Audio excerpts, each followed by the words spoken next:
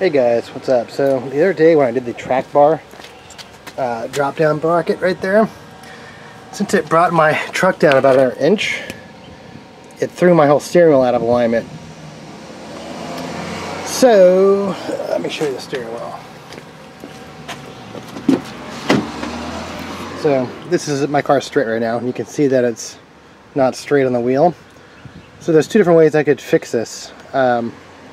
I could take the steering wheel off and just straighten it off with a steering wheel puller. But an easier way on this truck is that it has an adjustable, it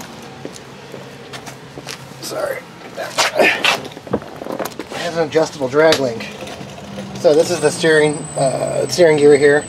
And as you can see, that it has a adjustable drag link.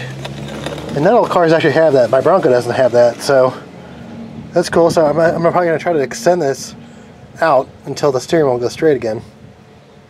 So loosen these up, bring it out. So that's cool about the F250. It does actually have an adjustable drag link. So yeah, I'd much rather do that than take the steering wheel off, because you have to remove the airbag. It's kind of a headache. So airbag's not too hard to remove, but it's sort of a pain in the ass, and it's more tools. I need a steering wheel puller.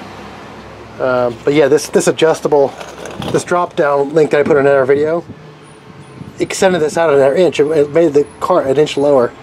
So somehow it threw off my steering. So I'm going to make it straight again, and we'll go from there. Alright guys, a couple turns with my channel lock, and I was able to get this, probably did like three turns maybe 2.5, and I was able to get it to line up correctly. Very simple, only a couple minutes. Way better than taking the whole steering wheel off, but let me show you the steering wheel.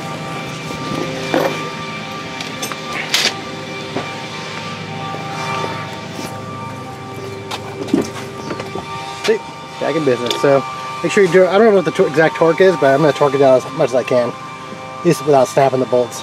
But alright, yeah, I take this truck back and forth the mountain, so far it's worked. Alright, later.